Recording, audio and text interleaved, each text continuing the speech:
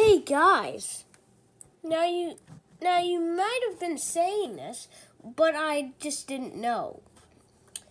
Why doesn't Canada have a Rubik's Cube?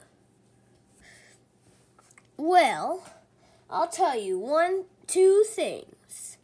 One, that's what she said.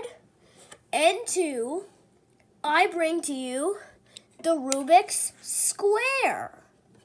Look, 4A didn't make it, and we're not sponsored, also.